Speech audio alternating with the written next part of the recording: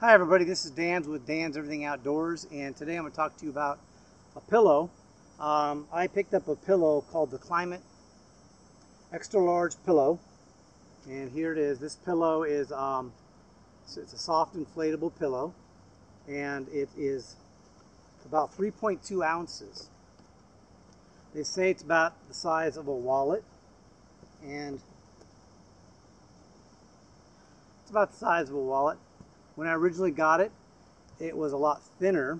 I could not get it back to that same size though. And the valve actually prevents you from, it makes it a little bit more bulky. But it's a great pillow, but it depends on who's going to use it and what you're going to use it for. So I took this pillow out. I hadn't tried it out yet, hadn't tested it, and I just threw it in my pack.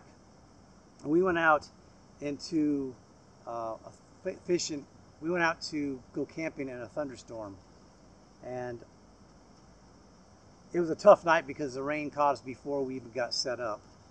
And by the time I went to bed, I was super tired. I was very tired, but I couldn't fall asleep. I had a really comfortable air mattress. My hips were good. I'm a side sleeper typically. I can lay on my back as long as my legs are crossed or bent, but I just could not get to sleep. And the pillow, this is what it looks like. I'll blow it up for you. The pillow looks like a fantastic pillow. But if you're a side sleeper, you've got to have something underneath of it, because it just didn't give me enough support from my shoulder, that area. It needed to be thicker. The reason I bought this is because this pillow, if you see how it's designed, it's got an X in it. And that kind of allows your head to be centered on the pillow so it doesn't slip off. And that's why I got it. And also is kind of extra big, and it was small. It's a nice, got good ratings on it. It's got this fantastic valve here that has not failed yet. I've been using this for quite a while. And it only takes a few breaths to blow it up. Let me show you what it looks like.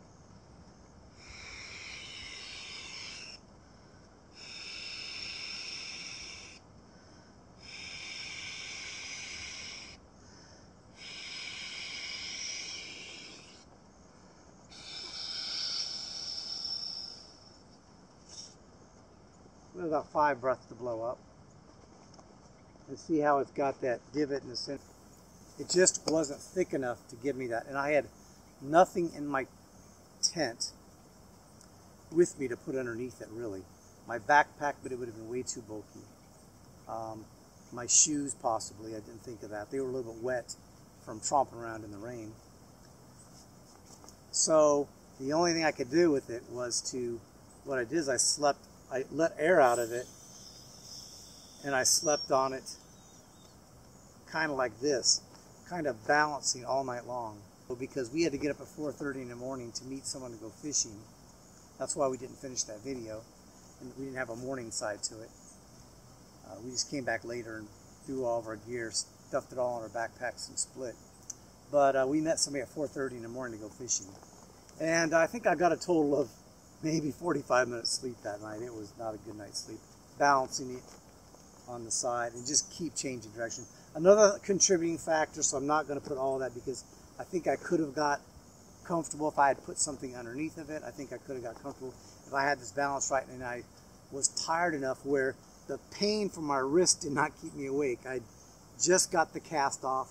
I was in one of those, how do you call them, the brace support, which I had on, which was very hot, sweating, itchy, and I had no place to put my arm as I was sleeping, so that could have been a contributing factor. So on one side, I really, really like this. The other side, I don't know if it's the best pillow for me when sleeping in a tent on a mattress. But what I wanted to do today, as I set up this hammock, is show you that I think it does work really well for a pillow, for a hammock. I was at the lake the other day. We were just relaxing a little bit. I had this pillow with me, and I used it for my hammock. If you ever slept in a hammock, some people are perfectly fine without a pillow. I find that I sleep extremely well when I have a small pillow that I can blow up to whatever size I want it to be. Obviously, if I had a jacket, I could put a little jacket behind my neck, but this seemed to fit the bill. And I think that I had it just a little underinflated. And for this purpose,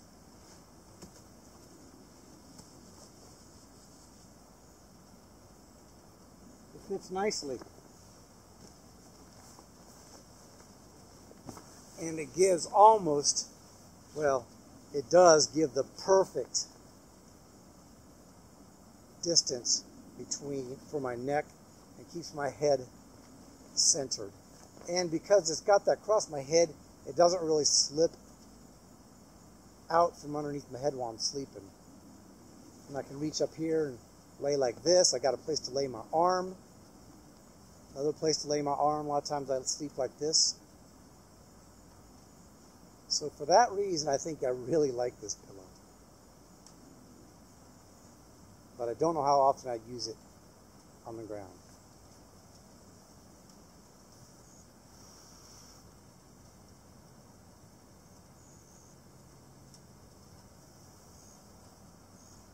So another thing I'll mention about this pillow is that they say that you can fold it back down to about the size of a wallet, which looks that way because I can put my wallet in here, but I fold this thing up as tight as I can get it, and every time I got to fight with it to stick it in this bag. So if there's anything that Klymit could do on this pillow would be to make this bag a little bit bigger. You can see I've already started splitting the seams on that. I just can't get it small enough. And this material is a little stretchy, has some stretch to it, just a hair, but not enough to get it in there easily. So if they could make that change, matter of fact, it has dimensions on here, 17 inches by 12 inches.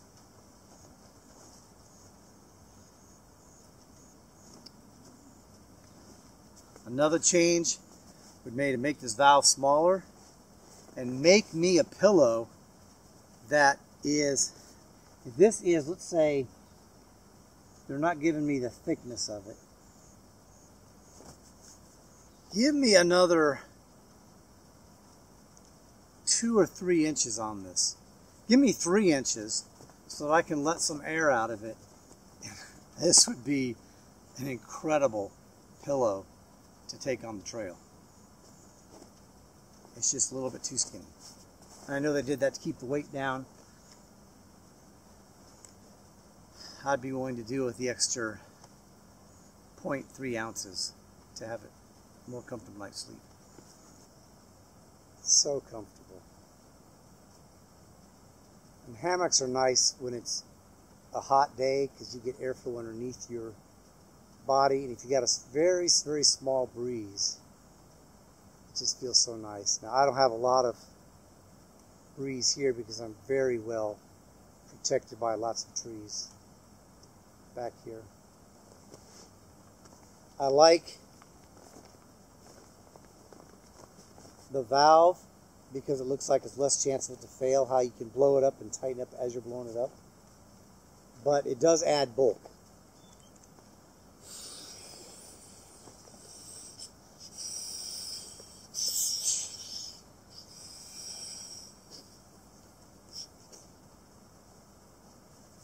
I've got other pillows that the valve was more or less flush with the pillow, but the valve failed really quickly. And then blowing it up was this trick of getting enough air in and getting the cap on it quick enough that you didn't lose enough air.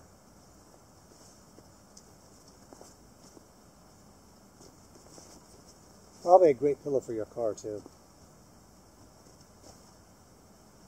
I think I picked this up for 29 bucks on Amazon. I'll put a link in the description if you want to look at it, along with the pillow I also use, which I like a lot. But the valve did fail on that one.